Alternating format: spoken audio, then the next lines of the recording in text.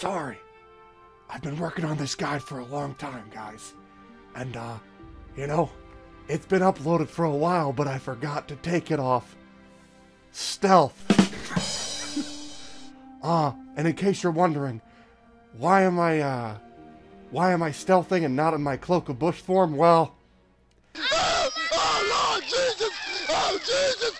Get the water! Alright, sup, y'all, and welcome to the 8th and final edition of the Why You Should Play series, where today we're wrapping it up with our homeboy, the Assassin. And yes, this shit may have taken me a long time to do, but look, I could not find an account, so I leveled this dude up myself with my hard work and my hard-earned money, and hey, point is, it's here, and I'm glad that I made it, because there's a lot of bullshit that's being spread around the Assassin, so I'm glad I found out for myself that this shit turns on way faster than people think, and there's also a lot of synergy that people are not talking about, so let's talk about it here. And once again, I know this is the last edition of the Why You Should Play series for beginners, but don't worry, advanced guides coming soon. So with that out of the way, like, comment, and subscribe for me, your boy, the Ulala community, and whatever other bullshit reason you can think of to convince yourself to press those buttons. Let's get into it. Okie doke, attribute allocation, and this one I'm actually really excited to talk about because I've been goofing around with allocation for my mage and also my assassin. So what I'd like to do is 302 for the entirety of the first island. When I get towards the second island, I actually swap to 203, or I stay 302, and then if there's some mitigation issues, I go 311 and also 203 for slight mitigation issues. 203 is one that I have been absolutely loving because it gives you a little bit extra mitigation and also still gives you more damage with the extra crit rate. So it's cool. It's a nice little fresh thing, and I don't know, I've been having a lot of fun with it. Maybe you will too. All right, look, y'all, rogues have this issue, right, for the core abilities that we're about to talk about, where rogues don't really turn on until they get to Sinbad Rainforest and they unlock Poison Coat and Shiv, okay? That's the rotations that we're going to talk about until then. Until you get to Sinbad Rainforest as an assassin player, you're going to have to make do with whatever you got and just try to mainly focus on utility. Try to use the abilities to counter the boss as best as possible because your DPS, well, it's not going to be its full potential until you do get to Sinbad Rainforest. So make sure you're using whatever you got and make sure to counter the bosses as best as you can because they're probably the weakest DPS class until they get to Sinbad Rainforest, and that's where shit gets crazy, and even more so once they get to get the fishbone knives right here on Toto Plain. Okay, so let's talk about their single target damage rotation for the highest DPS output as possible without any utility whatsoever, and we'll talk about where to sub that in. So first of all, for utility, you're gonna sub in your utility on slots 2 and 4, okay? So Poison Coat and Shiv are going to go 1st and 3rd, or 2nd and 4th. If you need to, especially for the turtle boss on Bababo Coast, you can go Interrupt first. You will get it the fastest out of any class in the entire game. So you can go like Roundhouse Kick into Poison Coat, into Cloak of Bush, into Shiv, okay? But for right now, Poison Coat into Cloak of Bush, into Shiv, into Fishbone Throwing Knife is a great rotation. However, I do also see some people going a build like this, right here, which is Cloak of Bush, Poison Coat, Fishbone Throwing Knife into Shiv. Personally, I do prefer the Poison Coat into Cloak of Bush, into Shiv, into Fishbone Throwing Knife because you get the poison out quicker, so it stacks faster. You still get the Cloak of Bush, and it'll still be active by the time you generate 3 mana in order to use Shiv, so you're still getting the extra damage on 3 attacks and an ability. And then Fishbone Throwing Knife I have on 4th because it's a really great ability because it has high variance. And what high variance means is that it has a high probability to do something amazing. Whenever you're stuck on a wall and you need like a Hail Mary play, Fishbone Throwing Knife will be great because if you throw 3 fishbones out of 1 or 2, then you'll have an even higher chance of pushing that wall that you otherwise couldn't have done. So it's a really great high variance build, and it's just a fun build in general. It sucks in PvP though. Okay, so now we're actually going to skip to the AFK portion. This build also works for an AoE boss rotation. Then I'll get into the specifics right after. So for AFK, the cool thing about Rogues, in case you don't know, is that if you have your first 3 abilities set up as 3-3-3, as long as your mana cost is below 9, you can get 3 abilities out before 20 seconds. And the reason why that's important is that if you want to maximize your EXP gain, If you have underneath 9 mana, get all 3 of those out before 20 seconds, and boom, you get 3 abilities out instead of 2, as the normal DPS do, but Assassins actually have the flexibility in order to get 3 off. So you can go Fan of Knives, into Fatal Knife, into Double Throw Knives, into Bounce, Bounce, Bounce. You generally don't want to get to Bounce, Bounce, Bounce, but just in case you do, you might as well have an ability there, and Bounce, Bounce, Bounce is there. So Fan of Knives, set up the combo, Fatal Knife to AoE again, and get the combo bonus. From there you go Double Throw Knives, just because it's a strong AoE, and Bounce, Bounce, Bounce from there, just because it's good. So now if you want to talk about a AoE rotation, you can go with something like this, where you can go Bounce, Bounce, Bounce. You can change this to Cloak of Bush.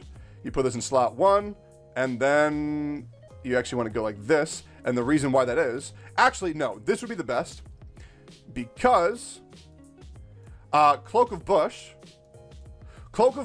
will only activate if you have a 3 mana or less ability. For Bounce, Bounce, Bounce, it'll fall off before you can actually get it off. So you want to go Cloak of Bush into Fan of Knives, into Fatal Knife, into Bounce, Bounce, Bounce on an AoE fight. So that way you have some extra mitigation in case there's any cleave involved, like the Ankylosaurus fight.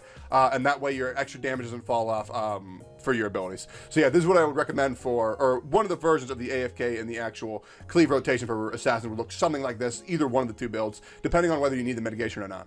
Okay, so now we get to talk about utility, and Assassins have an absolute ton. Like, Jesus Christ. And like, these dudes can rotate like 3 or 4 times through all of their abilities in one boss fight. Like, the attack speed on these guys is insane, especially if you keep the mana cost lower. So first we want to talk about, obviously, Cloak of Bush. You're going to be using this pretty much every single fight.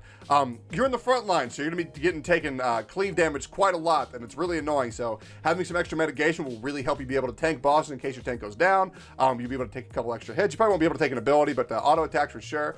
You also have great things like Roundhouse. Once again, your standard interrupt. Yeah, it's good they have them, and dude, Assassins, they can interrupt a lot, so coordinating your interrupt order is definitely super important, and this is no different. You also have abilities like Zeal, which is great because it gives you some healing. It's always important to look, like, if you're struggling in a fight, don't just sit there and expect the healer to take over for it. Zeal does decent damage and actually heals you quite a bit, so dude, if your healer needs a break, cut him some slack, use a Zeal, don't be a dick, as a lot of people often are. It really won't take that much away from you. You have some other things like Scatter Blade, which I believe is, yeah, right here. So you attack, strip 2, increase the damage by 10%. That's great. There's so many fights that have buffs, whether that be a damage boost or mitigation or a shield. By the way, shields are strippable. It's very important to run things like that, and yeah, I definitely recommend running all that jazz. There is some more synergy using technique, but it's a little bit overkill and takes away too much to give too little, so I don't really want to talk about that, but if I can, I'll make an updated guide in the future for my advanced guide where you can use all that to a higher degree. But if you're just breaking into Island 1, Island 2, beginning of Island 3, you're not really going to need to know that, in my opinion. Okay, Clatter Card, and my god, I'll link a reference image right here on what some top players are running, but Clatter Card, let's talk about why it's important and why you're building what you're building. So in case you don't know, Giant Jaw is absolutely nuts, and it's even more so nuts on Assassin, dude. These guys attack so goddamn fast, and holy shit, they can stack this up like crazy. So getting a 6-piece of Giant Jaw is very important. Now, the reason why I only say 6-piece, and some people don't know why they're only building a 6-piece Giant Jaw, and let me tell you why. There's this card right here called Typhoon Dragon. If you notice, when you get it 3-star legendary, it is cast an extra 2 layers of Giant Jaw each time you cast a damaging ability. Yeah, that's ridiculous. With how fast you can cycle abilities and attack in general on Giant Jaw as an assassin, yeah, you're going to want to run that, so definitely pick up a 3-piece of Flying Wings as well. You're going to want to go 6-piece Giant Jaw, 3-piece Flying Wings. The rest is up to you. Some of the other best-in-slot legendaries you get, in case you don't know, Spinosaurus is a best-in-slot DPS legendary. If you're playing a DPS, you need to be running this.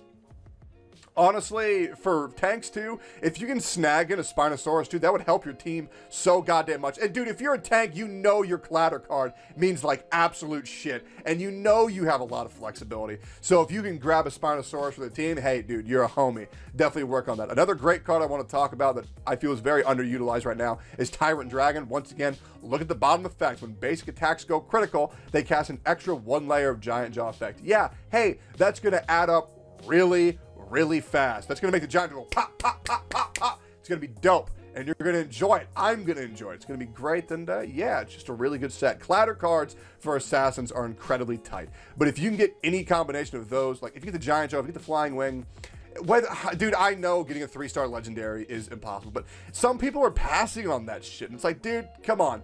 Buy it for the future. Hope to God you get it. If you're playing this game for a month or two longer, hey, you're eventually going to get some 3-star legendaries. So, hey, stick it out.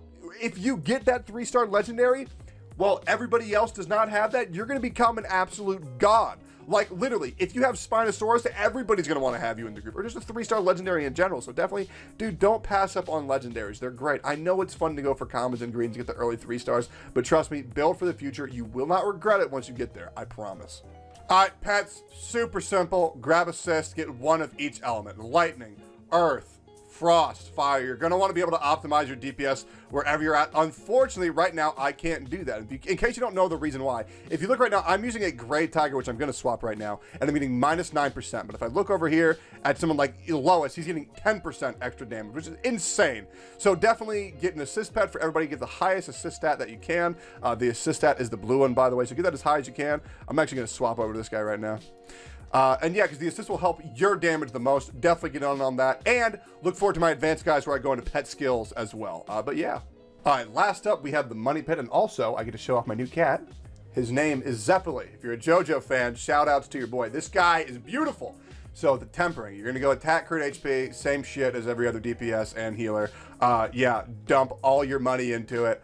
Some backups, you can go Impale if you like. If you want to go full DPS, you can drop the HP and you can go the Impale. That's a backup for y'all super broke boys, but trust me, you're going to need the mitigation in the form of HP once you get to Island 2 and beyond. So definitely go attack crit HP when you can, but if you need, Impale is definitely a backup.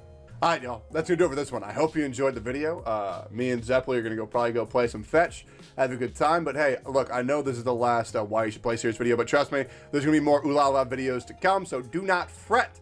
But yeah, hey, I've been Tectone. Y'all been great. Hope y'all are having a damn good one. And as always, peace.